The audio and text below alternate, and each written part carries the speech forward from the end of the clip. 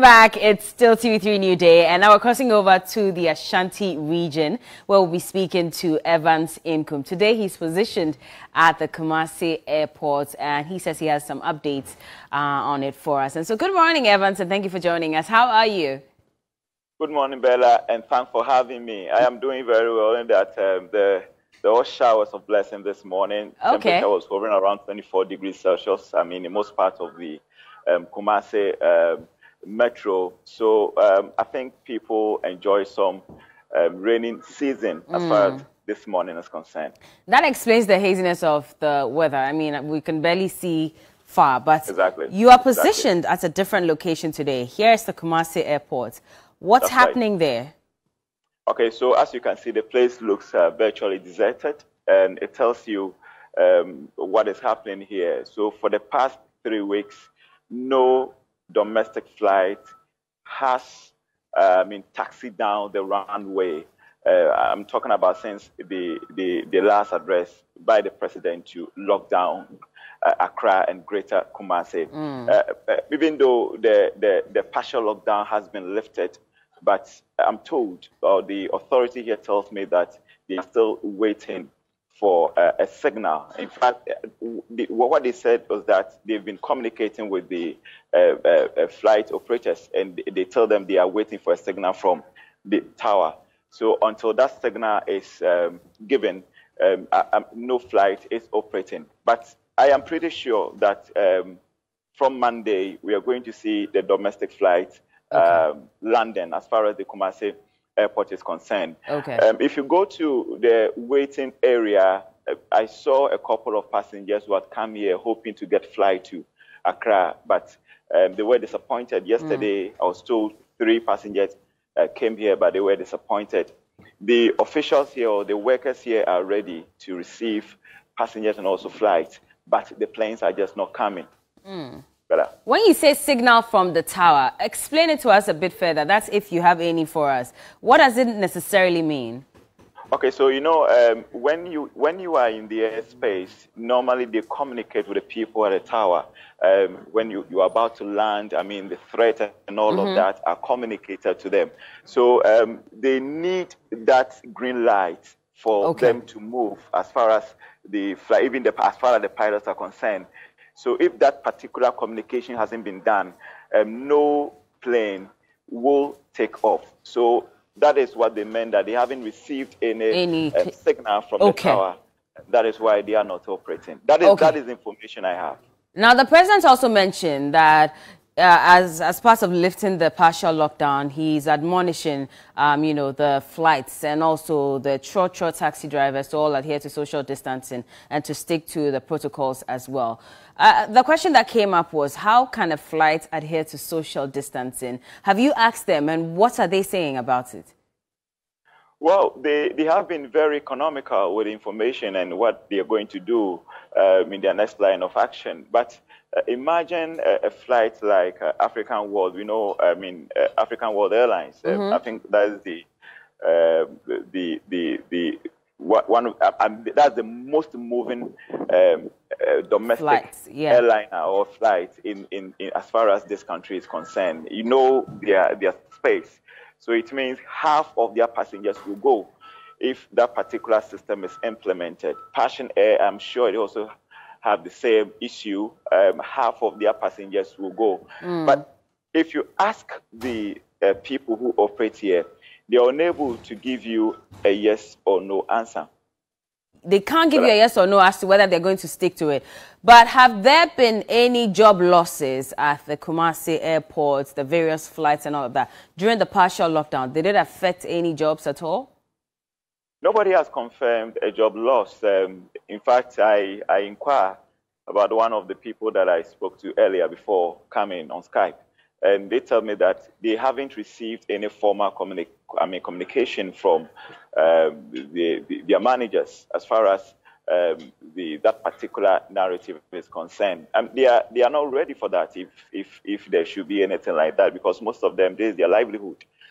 So if they are not going to enjoy this kind of opportunity, then they don't know what is going to become of their life going forward. Now, for local flights or domestic flights, Kumasi Airport is one of the most popular destinations. And I can imagine how the lockdown may have affected them, especially knowing that in a day we would have a number of flights landing in Kumasi. Whilst you spoke to them, did you find out how this may have affected them and what it means in the future, looking at the situation at hand? Well, it means a lot. I think they started feeling the heat when cases were being recorded in the Ashanti region, for that matter, in Greater Accra region. By then, you know, the kind of people who board, who embark on these flights, you're talking about the high and then the middle income class people. A lot of them are elite, let me put it that way. So they foresaw the threat. So a lot of the passengers were not coming even before a partial lockdown was imposed by the president. So they started feeling the heat even before, like I said earlier, the partial lockdown was imposed by the president. But they are hoping that the narrative changes. And as to whether it is going to change is also another issue altogether. Because here we are talking about social distance and protocol and all of that. Okay. Just a matter of time. But if what I deduce from the communication I had with, or the conversation I had with this particular person, doesn't look like they see so much hope going forward. Interesting. But moving away from the airport, let's talk about voluntary testing, which was announced by the Ashanti Regional Director of the Ghana Health Service. He said that they had identified some risk groups that included some taxi drivers and, you know, frontline health workers, and they were going to embark on a voluntary testing. What does that exactly mean? So it means the people will make themselves available for them to be tested. I know already, I mean, some commercial drivers in the Ashanti region have expressed interest in getting tested to know their status. For the market women, yesterday there was a marathon meeting with the Kumasi Metropolitan Assembly led by the mayor. We haven't heard anything from them as to whether they are going to cooperate effectively as far as this particular request is concerned. For the police, we know a directive has come from the IGP, so they have no option. I think I was particularly happy when I heard that the police are going to go through some if you should listen to that particular conversation, it's not like a voluntary, but this one is mandatory. Mandatory, yes. I'm happy for that, because remember I told you about the experience I had when I traveled to the Western North region, when I saw a good number of barriers with policemen manning those barriers, but none of them was wearing the nose mask. So it tells you the level of risk. So I'm pretty happy to hear that the police are going to be screened, or are going to be tested for the virus. I'm sure the same thing will also apply to the military who were at the front line. The checkpoints as well. Yes, definitely. Yes, wake of the partial lockdown. But back to the markets women, the taxi drivers. Now, you're saying that they are ready to avail themselves for testing. Do they have enough information as to where to go, what is required of them? Have they been educated on all of that? The ball hasn't been rolled yet. We're still waiting for the Ghana Health Service to set out the modalities as far as this particular move is concerned. Okay. But I just want to believe that education has hit the ground for them to know what it entails, especially now that we are also battling with stigma and all of that. I'm sure they're going to intensify education before this whole thing is rolled out better. Now, looking at the way people are going about their duties, of course, we realize that social distancing seems to be a thing of the past, if I could say, because people are not really adhering to it. Does it mean that they've forgotten what really is the situation on the ground? Are people wearing their nose mask? Are they adhering to social distancing? Or have they thrown caution to the wind? Believe you me, some are inadvertently thrown caution to the wind because they are oblivious of whatever is happening. as far as the status of Greater Kumasi is concerned. You remember yesterday I said I tend to agree with Dr. Augustina Silvercan that we should mount billboards that would display the status of the Ashanti region or Greater Kumasi so that people have a better understanding of what is happening and how well they can also protect themselves by following safety measures or the WHO protocols. But again, you also ask yourself, do they have the means to purchase the nose mask? That is one of the barriers. That is why the Regional Security Council is unable to roll out Operation Wear Your Mask. Yeah. Because even if they have to do that, they should have a concrete, one would say, reason why they are doing that, and it should be embedded in a manner that somebody will not stand up and say, but have you provided me a mask for you to ask? I don't even have the means to buy them. So how do you force me to wear something that I cannot even afford? But we are hearing that, per the present directive, there's going to be a distribution of the face mask. Yet again, we don't know how this whole thing is going to be distributed.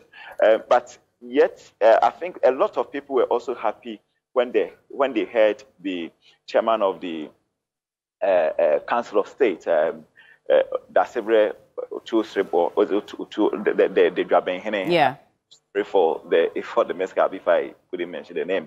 But when they heard him also suggest to the president that we need to target, instead of distributing foods to the vulnerable, why don't we give them the nose mask? So we're just hoping that that particular, the president takes that advice from the chairman of the Council of State going forward. Now, talking about education in the Ashanti region, I know that the predominant language is Twi. Okay, I mean, the president has been speaking in English. We've had press briefings in English and in Twi as well. We know that the National Bureau of Languages is supposed to translate the education or the addresses into the various local languages as well. Looking at the situation in the Ashanti region, have there been any efforts by government to at least sensitize people really with the local language, or has most of the conversation been in English, and how are people taking that? Well, most of the conversation, if you're talking about the Ashanti region, the media landscape, most of them meet in the local dialect. So for Akoma FM, we are doing a lot of education and sensitization. We have stopped every political program, and we have dedicated the entire month for the COVID-19 education. I can also speak for other radio stations, few radio stations that I've monitored in the Ashanti region who are also doing same, even though others are still. Are they doing that in the local language, or they are doing that? They are doing that in the local language. So by and large, education has gone far in the Ashanti region. The media is spearheading that. Yeah, the media is spearheading that. Well, I haven't chanced upon the any government vehicle educating the public. Well, I stand for correction though, but personally, I haven't chanced. The local assemblies don't have any vehicles. The NCC said they had teamed up with, the local assemblies, at least to educate people. You don't see that happening? I have been moving around with the Kumasi Metropolitan Assembly for some time now. They are doing that. Okay. I cannot say same for the other districts or administrative districts as far as the Ashanti region is concerned. But for the Kumasi Metropolitan Assembly, every day they are in the market engaging the traders to also understand what is happening and then how best they can also protect themselves against the COVID. Now, the markets that were closed, I mean, is it John Mensah or Kofi Mensah? Pardon me. There's some Mr. Mensah markets that had to be closed at a point because they still were not adhering to it. What's the update on that now? Well, so Dr. Mensah market is opened. Only that they have enforced strict measures to social distancing. So when you go to Dr. Mensah market today, you will not see a choked market, but you see some level of dispersed as far as... Do they have demarcations to indicate who sits where and all of that? That market, I mean, the population in that particular market is not that large, so they're able to do that. For central markets, the reason why they met the mayor yesterday, because they are now going to set out modalities. Remember, I told you that they will have to expand the rotational plan to be able to contain the numbers. You're talking about over 5,000 traders opening in the Kumasi Central Market. Earlier, because we had the limited number of traders, especially those, the focus was on those who were selling essential commodities like foodstuff. Now we have other businesses coming up. So now you can say the cluster is as effective as during the normal days. So they will have to expand the rotational plan in order to contain all the people who trade in the Kumasi Central Market. That is what is being done now. And we are hoping that from Monday, we are going to see another decongested Kumasi Central Market. And I also told you that it's not only going to affect the traders alone, but we also expecting same among the various transport or commercial transport unions. So from Monday, we're also going to see a limited number of commercial vehicles access the Central Business District. I am hearing at most 5 vehicles from each union.